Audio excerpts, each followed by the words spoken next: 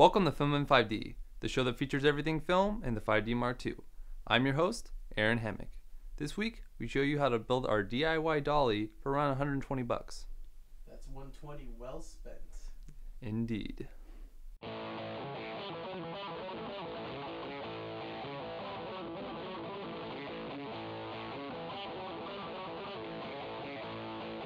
With the increasing availability of professional-grade products and their consistent decrease in price, independent filmmakers like myself can make quality work at minimal expense. Now, more than ever, with the Canon 5D Mark II, even you can make professional quality films. However, filmmaking isn't easy, but hey, let's figure it out. On the show, we'll be covering everything DSLR video has to offer, as well as all of the bases from pre to post-production. This show will also be featuring an array of short films and skits, all shot in the Canon 5D. So get your glasses on, because this is FilmIn5D. There are several DIY dolly builds out there on the internet, and our build derived from many of the ideas that we saw others using. In fact, the general build that we're about to show you I learned from the guys over at Film Riot.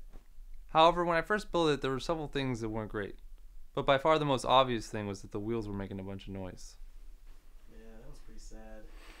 It was very sad. I was then told to replace the skateboard wheels with rollerblade wheels, and I was like, I just spent $30 on these. I'm not just gonna throw them to the side. exactly.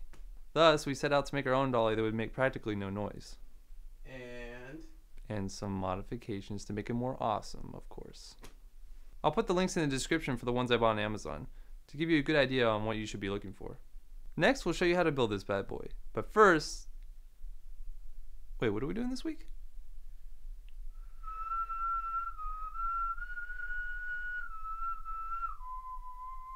Oh, I like that one. That's a good one.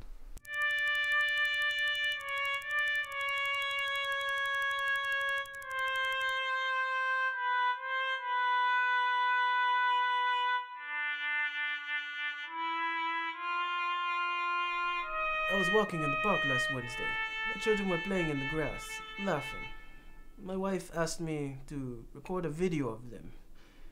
A video of my children with a picture camera. At first I didn't know what to say. She handed me the camera. I just stared at it.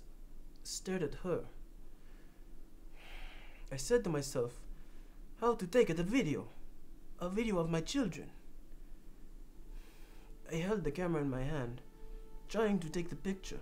My wife, she just stared. I didn't know what to do. I looked up, towards my children. They were no longer playing, no longer laughing. It was too late. My wife, she was very sad at me. When I got home, I went onto the computer. I wanted to learn how to film with the picture camera. I found this show, FilmIn5D, I think it was called. I learned many things. I can now use the picture camera to film my children. Now, I wish to learn more. May you teach me more? Please, I beg of you. You come to me on the day that my daughter should be married? You have a daughter?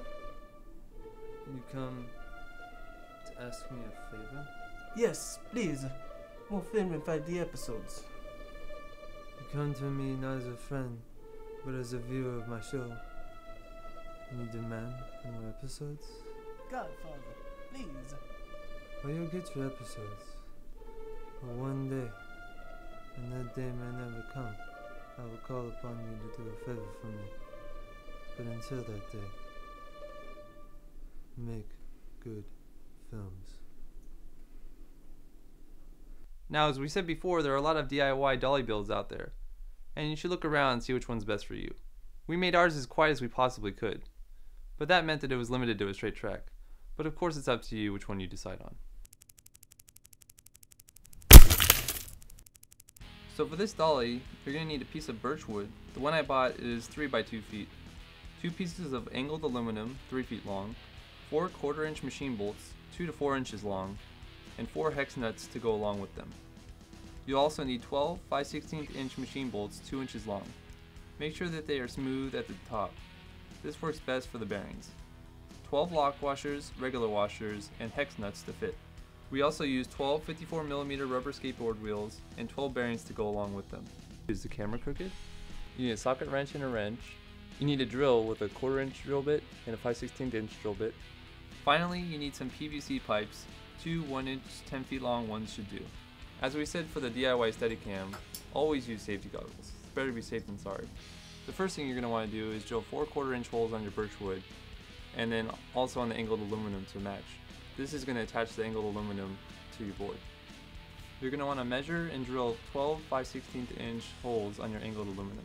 These will be for the wheels. You should space them about 1 to 1.5 inches apart. One of the first problems that we found with the original design was that the wheels made too much noise. So I'm going to send it over to Colton. He's going to show you how to make the wheels just perfect. So this is the most important part of this build, so you better pay attention. Now, you want to take your wheel here, and you got your bolt with the little smooth part. Doesn't hurt to put some WD-40 on there. Put this in here, and you're going to take your nut and screw it down on the bolts. Now, the thing to pay attention to here is that this nut is not going to be moving once you screw down the skateboard wheel. What you want to do is take a lock washer here. This will prevent this from unscrewing over time.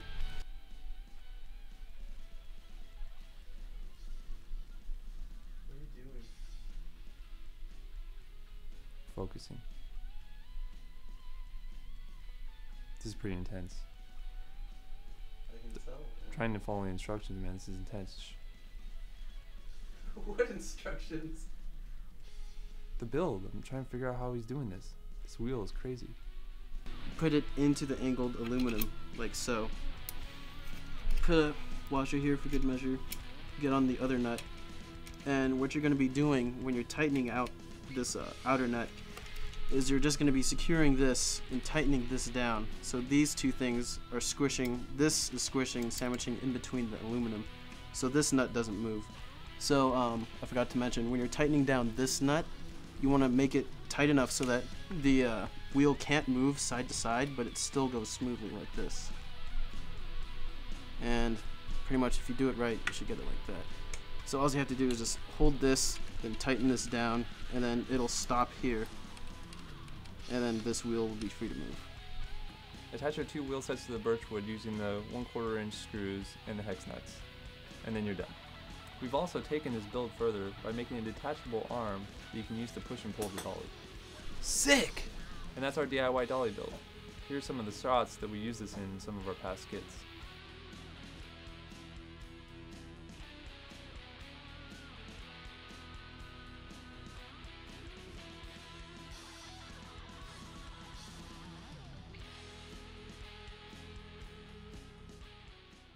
And that's it for this week. If you'd like, you can follow me on Twitter at www.twitter.com/AaronHammock. We'll be back next week to show you some of the common practices when it comes to 2-system sound recording with the H4n Zoom. Finally some love for the unsung hero boom mic guy? No, I'm actually going to teach them how to properly hold a boom, not whatever the hell you're doing right now. That hurts me, Aaron. That hurts me. It's the truth. It's the truth. The truth shall set you free. I looked up towards my children. No longer playing. No longer laughing.